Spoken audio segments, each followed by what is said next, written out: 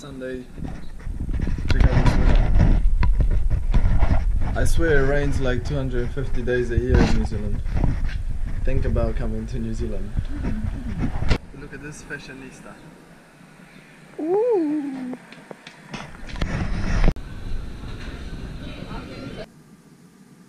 Good evening. It is 10 PM on Sunday and I only now start the filming, so I don't want to do too much cutting and editing tonight. Whatever I say is said and posted. When I was 20 I moved to Australia, where I lived for 2 years, and for one of those years I lived in Surfers Paradise on the Gold Coast. Beautiful place, but as a young man it is very tempting.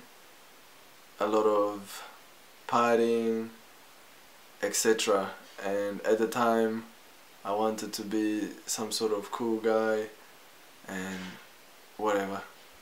Anyway, the building we lived in was not the best building. It was where the drug dealers were, and the cops were always turning up and searching people, and I was getting checked just walking outside of the building. But that's not what I want to talk about anyway. That's another story. What I want to talk about is two people. I was one day, it was about 11 AM, I was walking towards the gym, just walked outside the building, and then got to the gym and the guy told me I didn't have a towel, so I had to go back home, get a towel, and got a towel, walked downstairs again, turned left, and then boom! And it was quiet. There was no other noise, just this big bang. So I was wondering what could it be in the middle of the day in the city.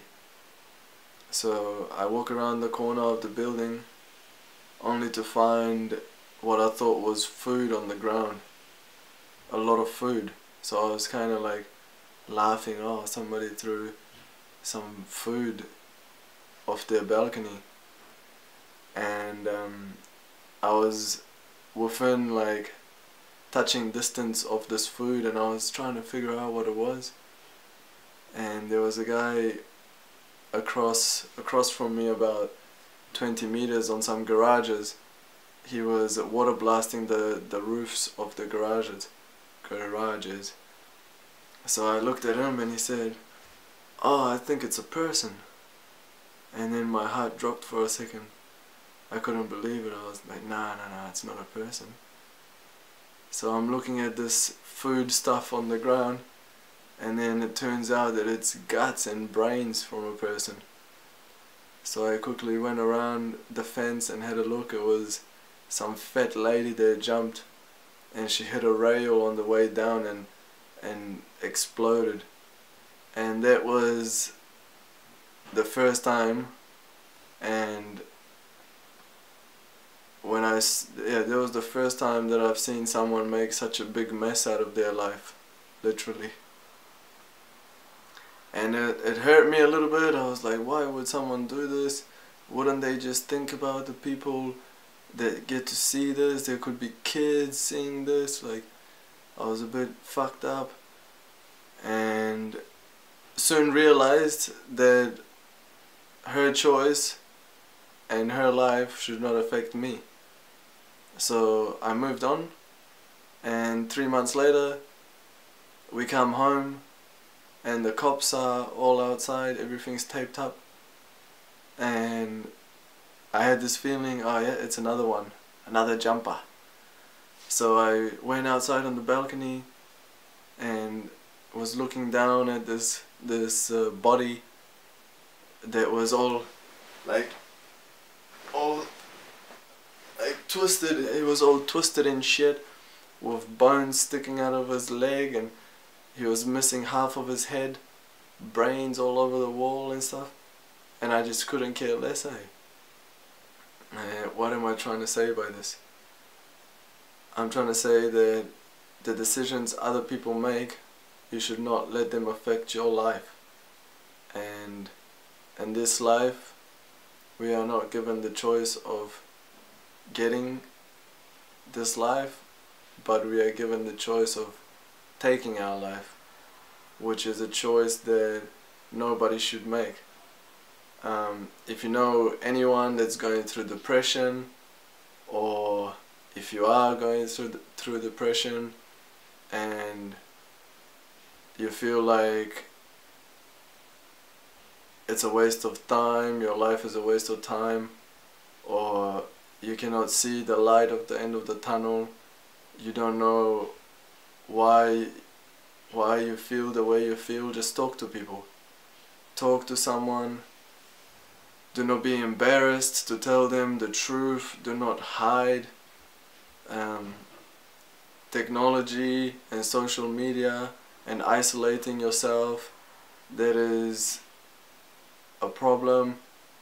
I will talk about technology in the near future, but get out there and talk to some real people.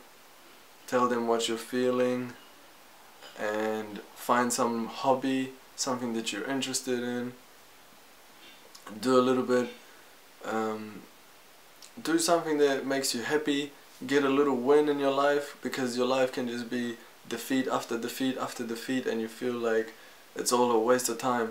So just get a little win in your life, and then you will get another little win and back it up by another little win, and once you've got a snowball effect happening, you'll realize that you can do more than what you were believing you could do, and all of a sudden your life has some sort of purpose and you're living with a purpose now. You can't wait to wake up in the morning and you're excited about life, and then you meet people that are also excited about life, and you're just loving it.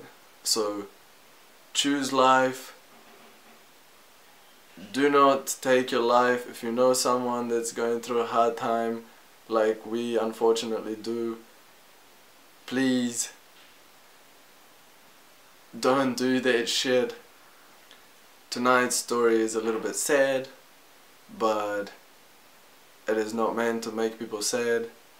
It is meant to wake people up. If you're going through hard times, let somebody know. Do not hold it all inside. Let someone know, and I wish you all a beautiful night, and we'll see you all tomorrow. And look after yourselves. There is no quote tonight, but I just want to say that there are many people out there that have a much worse situation than you do. I'm not saying anyone in particular. I'm talking about you and me. There are people out there that suffer a lot more, and the situations that we are in them for a reason, and that reason is to grow and learn from it.